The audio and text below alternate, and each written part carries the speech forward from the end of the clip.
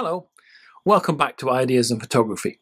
Well, the summer break is here, and it's a good time to offer congratulations to all the photographers who showed their work in their MA and BA shows. I'm sure it all went well, and I wish them congratulations and good luck in the future. So, why do photographers show work? Well, in a sense, it's what we do. Everything we do is there to be public. If we were not public, well, we'd just be amateurs and just show the work to family and friends. We show the work to anyone who wants to see them. We ask for money sometimes for what we do. We offer up in art galleries and other things. But the key thing in all this is we have an impact on the public.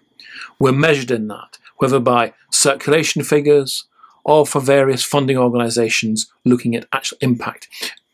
If you wish, people coming into the gallery door. It's what we do. So, in a sense, it's what I'm doing here, is trying to see what people will do and how they will react to the videos. So, the headline to this is follow me on YouTube, downloading video. I want to see how many people are actually accessing this. And I'm using this in a way to look at ideas for photographers, ideas for projects. And today, I'm at my letter G, and I only have two.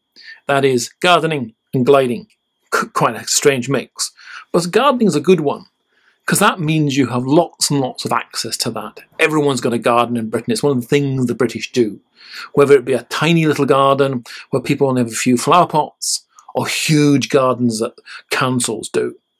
So in a sense, what you need to do here is, if you take the larger gardens first, is consider the things that happen at the opening of the garden and at the closing of the garden.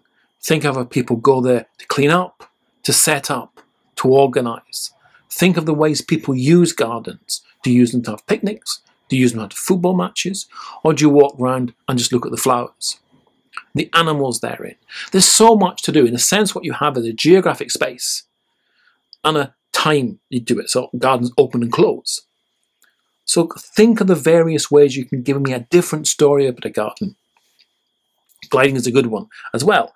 It's quite an unusual one, but in a sense you will find gliding airfields all over the country, and usually they're a bit more happy to see you than a flying club, because there's no engines involved. It's quite simple. They want you to become gliding pilots. So go in there, again, look at them at different times. The key with a lot of photography is coming in at a different time than anyone else. Show what happens when people arrive up. The cars arriving, the people driving the trucks to pick up gliders as they land in other areas. There's lots of ways. And a key with both these is go speak to people.